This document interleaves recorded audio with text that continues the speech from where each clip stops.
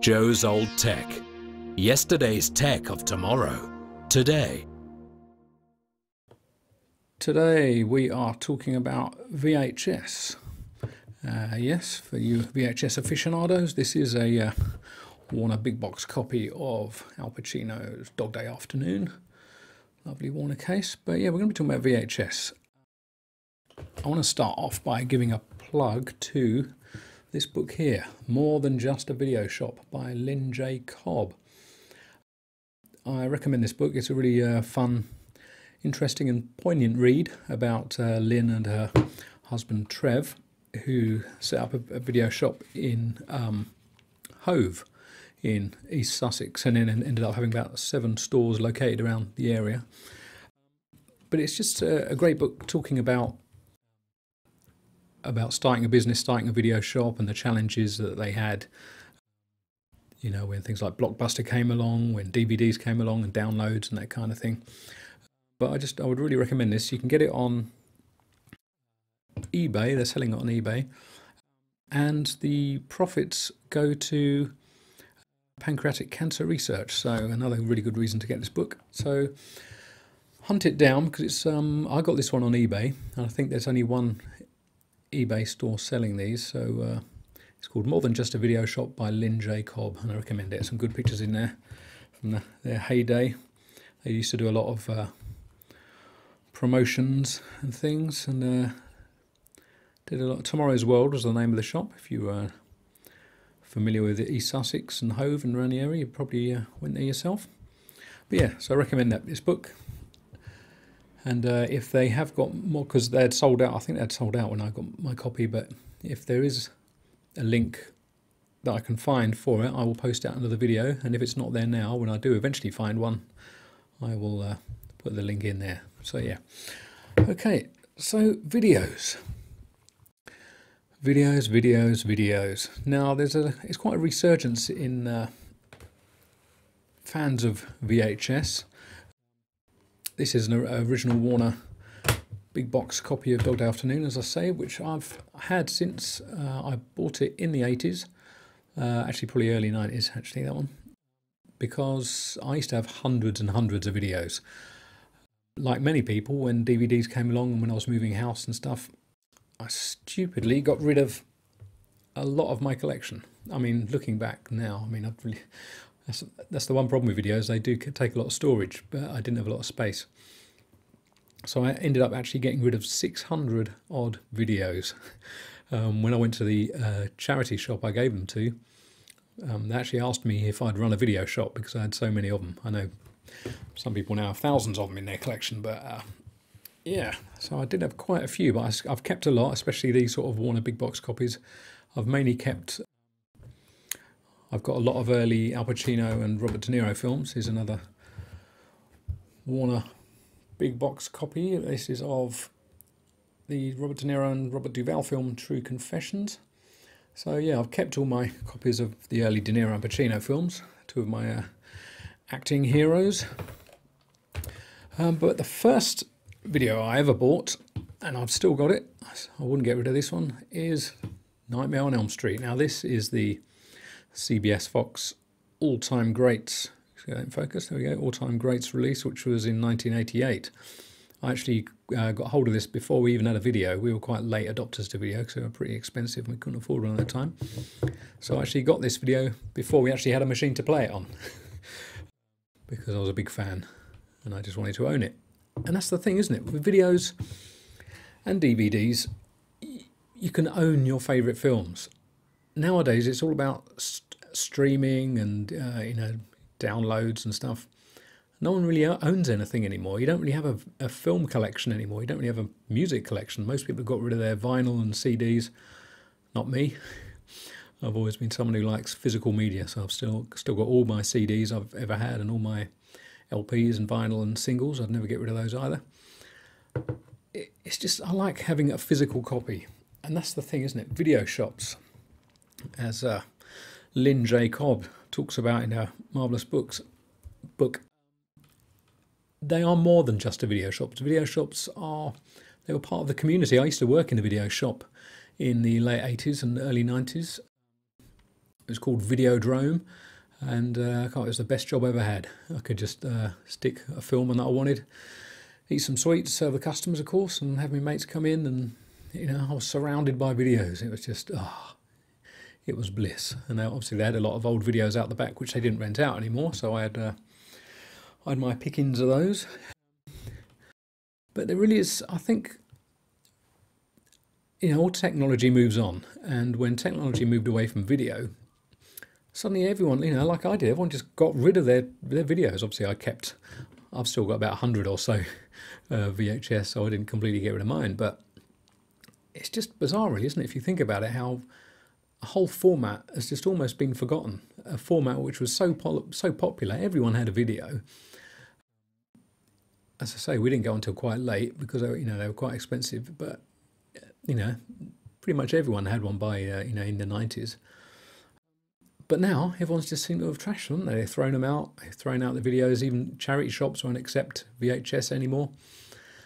But I think it's a real loss to the community because, as Lynn J. Cobb says in her book, they used to put on a lot of charity events, and she talks about the characters that used to come in, the customers, and all the events they used to do when they were promoting new videos, new films, and later new DVDs and games.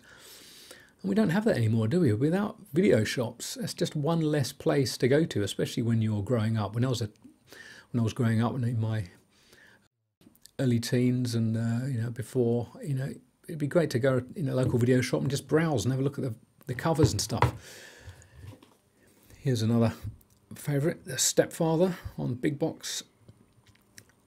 Obviously running a video shop was very expensive. I mean, look how much one tape cost. This is a ex-rental copy of The Stepfather, and it was £80 just for one tape.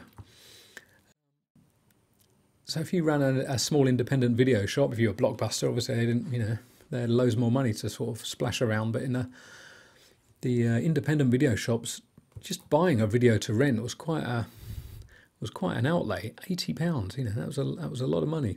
And if someone rented it out and it got chewed up in their machine, then you were stuck then, really, weren't you?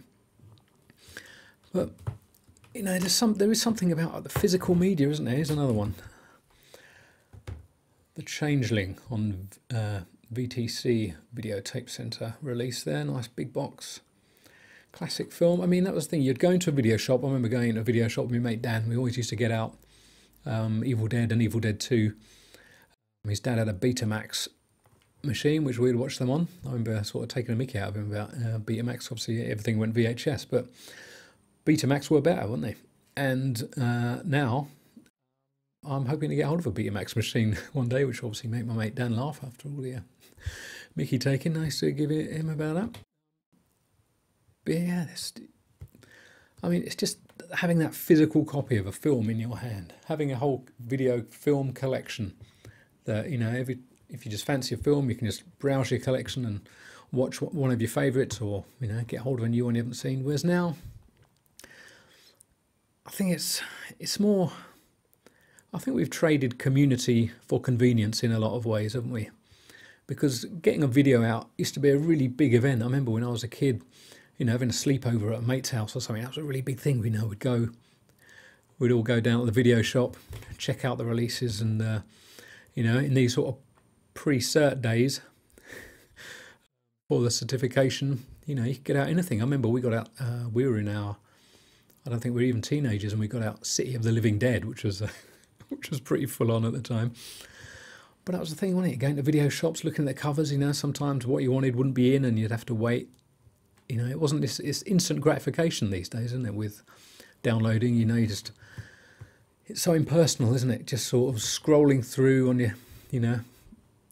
your, whatever film site. I won't name any, but the ones. Just scrolling through hundreds and hundreds of little pictures of covers, but you don't get covers like this anymore, do you?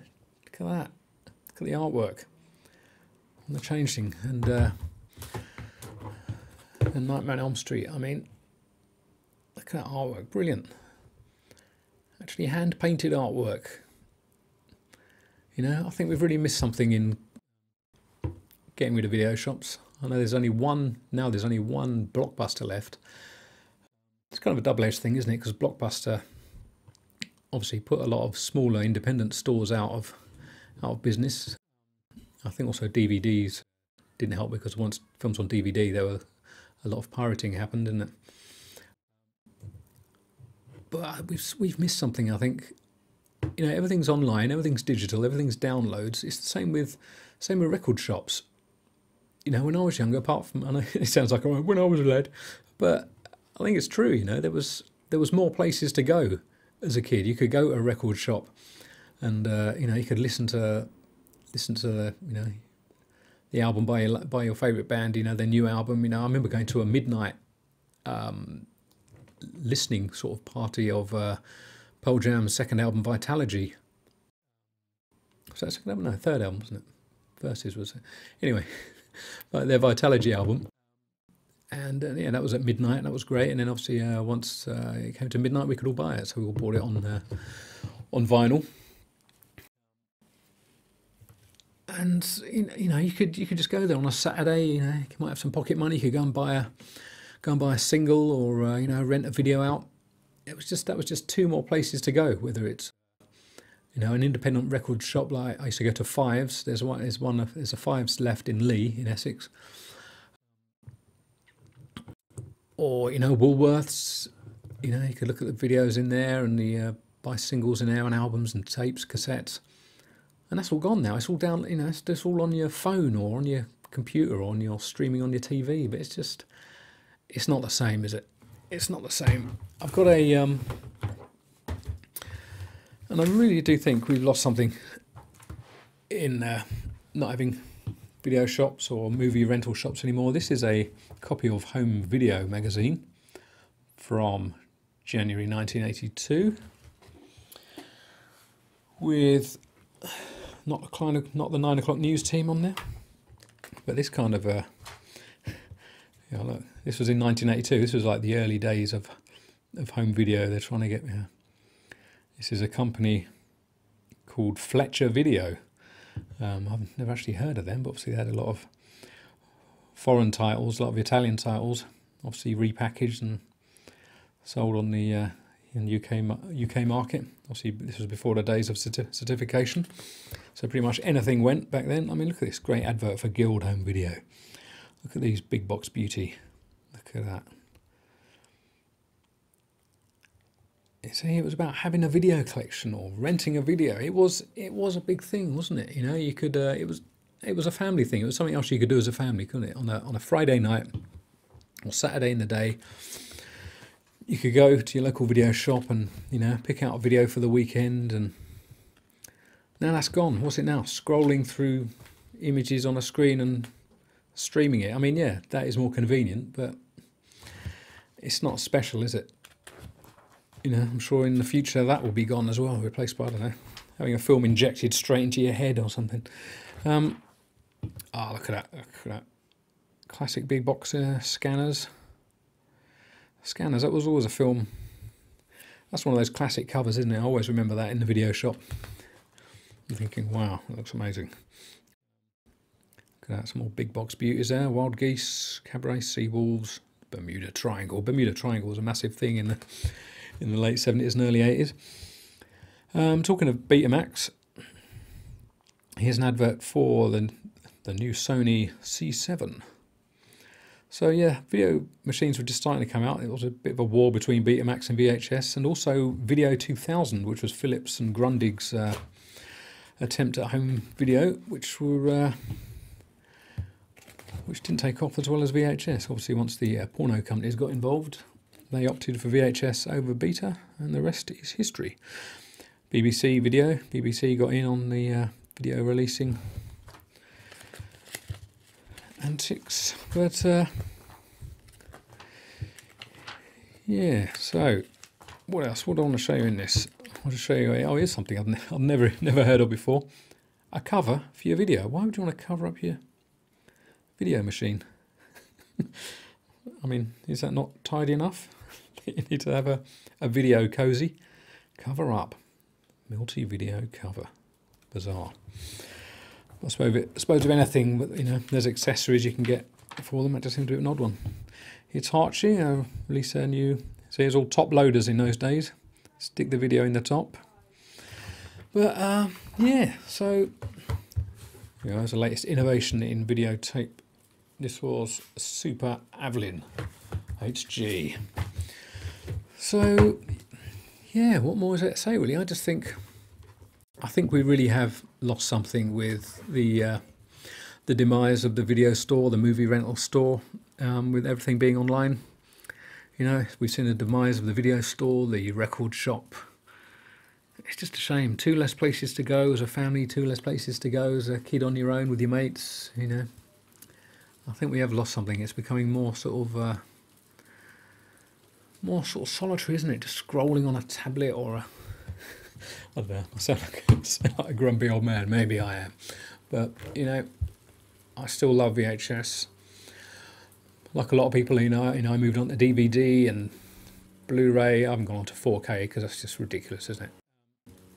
But yeah, I'll never get rid of these VHSs, and I'll never stop watching them because there is a certain magic in getting a tape, selecting a tape. I mean, just holding it in your hand and knowing that inside that box is a movie.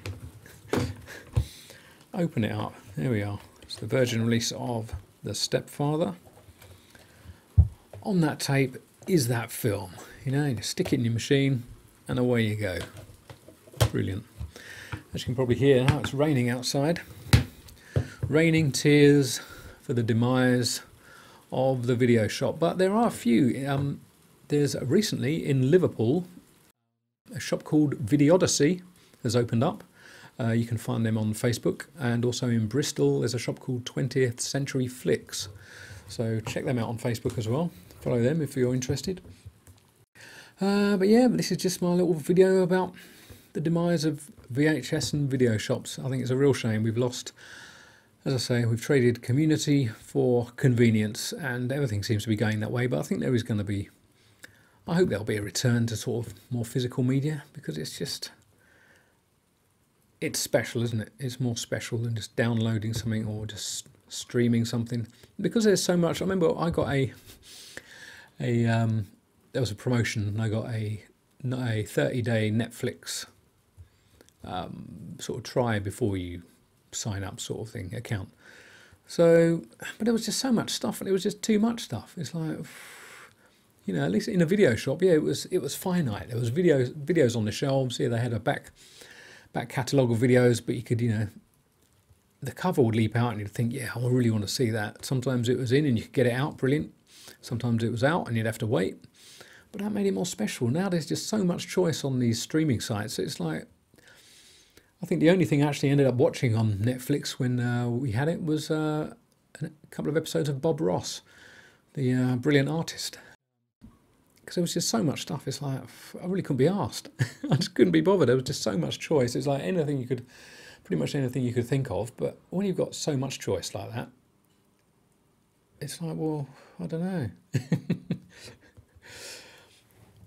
Infinite choice is not always best, I don't think. So there we have it, VHS. It lives on. There's several Facebook groups that I'm a member of on VHS.